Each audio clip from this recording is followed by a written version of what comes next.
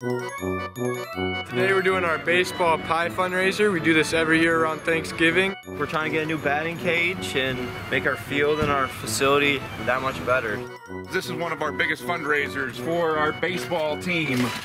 I think it makes a huge difference when you're well funded and you're providing nice facilities and equipment. It makes players feel good about themselves. It gives a sense of pride.